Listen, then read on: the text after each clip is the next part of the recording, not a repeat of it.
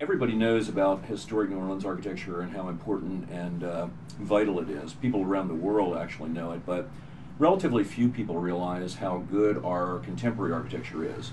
And in talking to students and colleagues here at the school, I thought it was important to make a kind of compendium of really outstanding projects that we could point to and say, here are some local examples, here are some buildings you can actually visit and see, and we can talk about them and about their high quality.